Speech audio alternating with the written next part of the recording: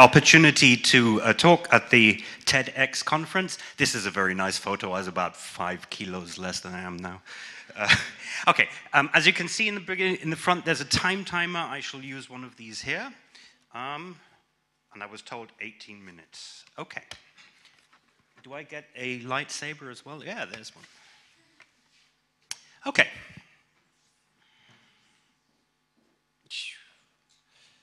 Social entrepreneurship. No. So the talk is there a title page to this as well? No, there isn't. Okay, the talk is Human-Centered Design, or How Design Thinking Will Put Me Out of a Job. Social entrepreneurship is what I research and teach at this university. Social entrepreneurship, I won't go into it. There are many, many TED Talks on social entrepreneurship. I Googled it yesterday. There's about 12. It says the 12 best talks on social entrepreneurship. You can imagine there's many more. But social entrepreneurship is basically about social entrepreneurs, that solve social problems using something called social innovation. I'll tell you about that in a minute. What I do as a social scientist, lots of social here, what I do as a social scientist is I try and analyze these and make sense of them. And because I'm a social scientist, I make sense of them, of the phenomena associated with social entrepreneurship, social entrepreneurs solving social problems using social innovation, with a view to improving this, with a view to making practice of social entrepreneurship better, because that's what we social scientists do. Well, what is social entrepreneurship? There's a simple definition by someone called Jeff Mulgan. Basically, social innovation are new ideas that work. But what does that mean? Essentially, that means that social innovations find ways of meeting social needs and solving social problems that have not been met up to now. Examples, the classic example is microcredits by someone called Muhammad Yunus on the Grameen Bank. He's a Nobel Prize winner. Another example would be, a German example would be helping children of immigrant families keep up at school. Yeah, coaching progress. But a lot of people say that social entrepreneurship,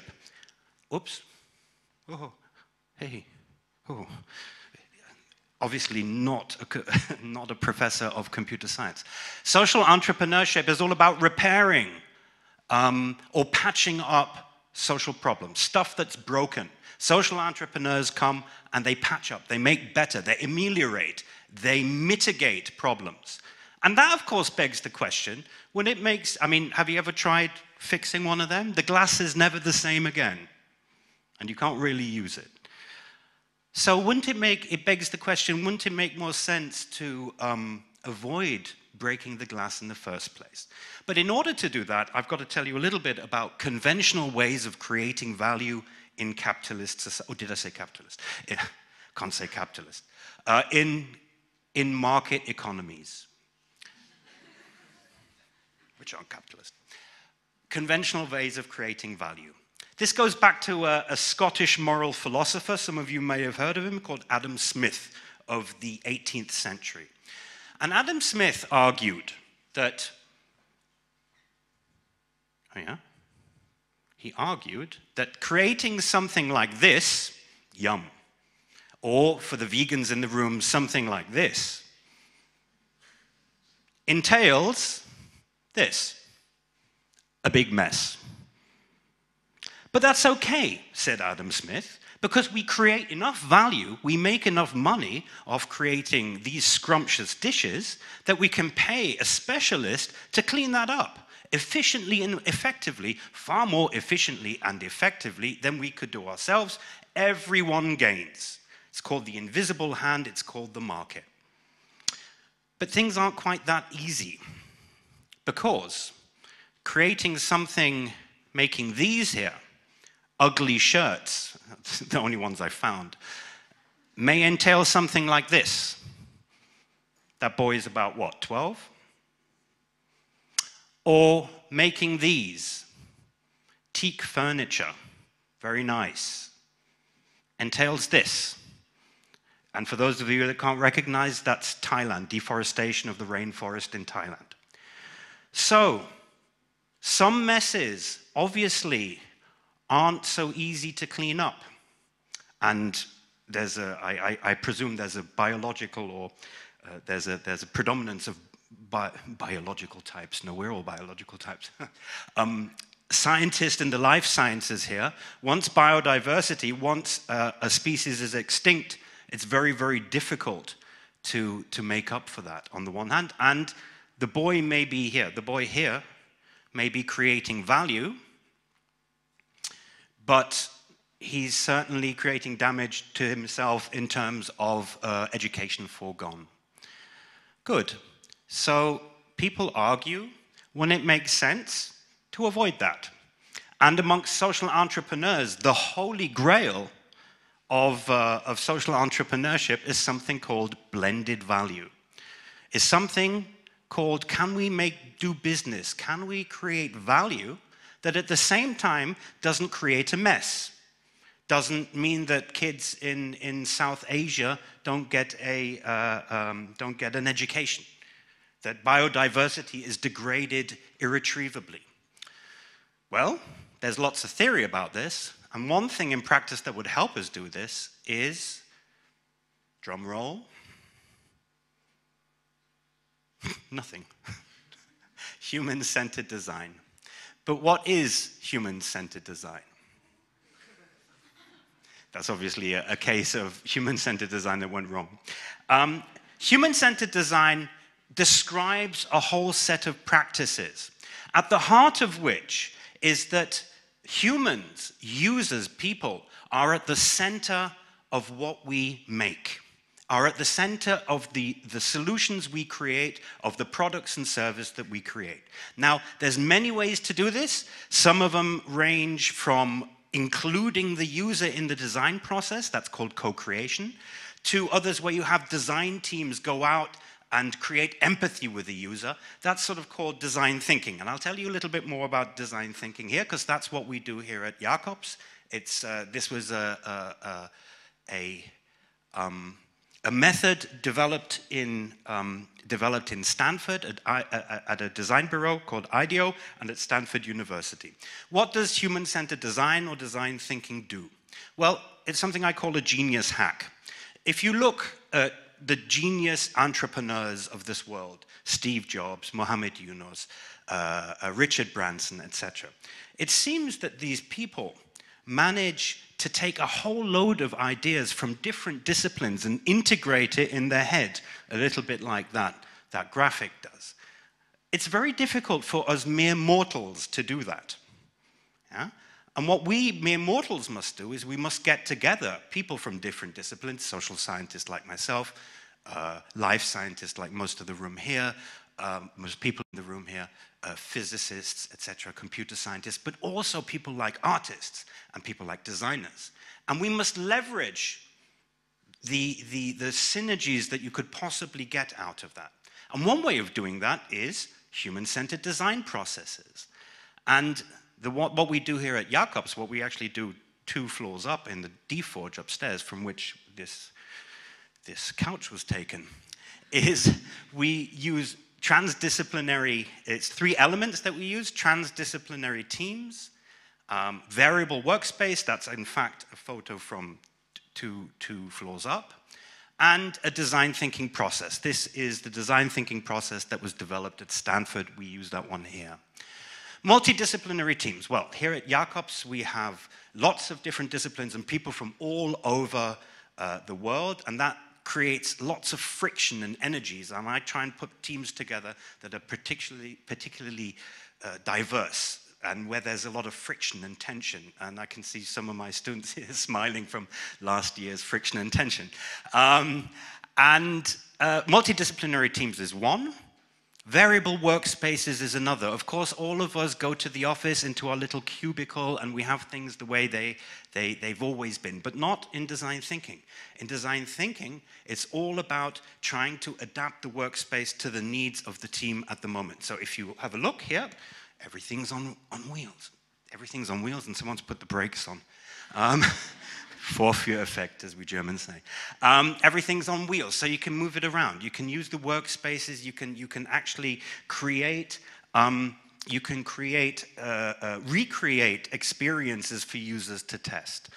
But the most important thing here is a human-centered design process. Now, I won't go into detail here, especially because you can't really see. It's a 6-staged design thinking revolves around a 6-stage design process. What is important to hear is that this process combines social science or qualitative social science and engineering and natural sciences. In the phase of the qualitative social sciences, we go out and we use methods like ethnography, participant observation, to try and build empathy with users, try and build empathy with stakeholders, try and go out and engage stakeholders, talk to them. What's it like being in your situation?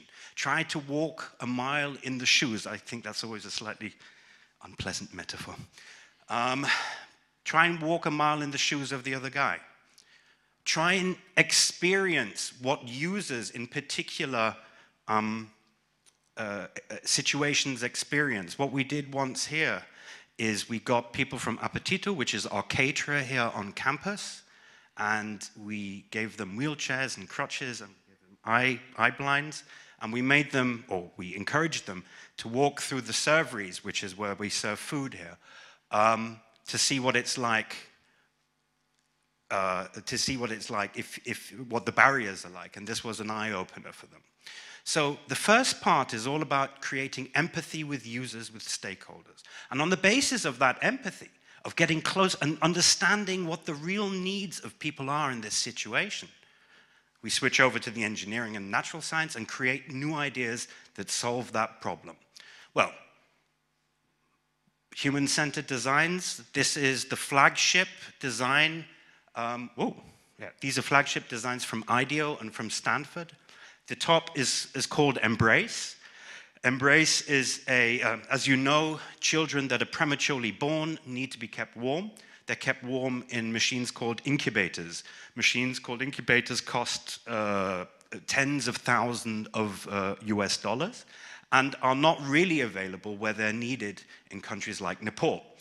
Now, a design team from Stanford University went to Nepal and they went to Kathmandu and found out in Kathmandu, in the hospital in Kathmandu, they have incubators. They work very well, but not all premature babies are born in Kathmandu. A lot of them are born in the villages in the mountains. So they went out there and they talked to the mothers or expecting mothers or the families and found out what they need. What these families really need is they need something to keep the baby warm long enough so that it can be brought to the next incubator. Now this thing is a sleeping bag, as you can see. Can you see? Yeah, it's a sleeping bag. It's made from special material. It keeps a constant temperature for about 4 hours and then drops off. Then you have to heat it up again. Cost, $300. Solves the problem. Goes right to the need, solves the problem. Down here is a shopping cart. You all know the shopping carts, the wire ones. Is there anything good you can say about them? No. So IDEO redesigned that. Here you can actually see that on TV, on ABC. It's called the Deep Dive. So you see commercial products go along the needs, and all of a sudden they stop sort of being commercial products and they solve problems for people. But also, this is done in the public sector. Yeah? Over there is an example of the Danish design bureau. Well, it's part of the Danish government called Mind Lab, and they use design thinking and co-creation processes to solve public sector problems. So up there, they have a digital mentor system that helps long-term unemployed come back into the job market. And down here, the British Design Council has a number of projects using, again, needs finding, not necessarily design thinking, but human-centered design, to try and find out what it's called Knee-High Design Challenge, and they're trying to find out what the needs of children in depressed areas of the UK, like Southwark, which is southern London, what their needs are, and how you can get the services to these children rather than the other way around. Okay, so why am I telling you this? Well, if design can actually solve people's problems by understanding their needs, by iterating, by going out and trying new things out and actually bringing the stakeholders and the users in, we won't need social entrepreneurship, because any type of entrepreneurship, which is by definition fulfilling unmet needs, will be geared towards fulfilling unmet needs. And I will be going to my nearest Arbeitsamt. Thank you very much.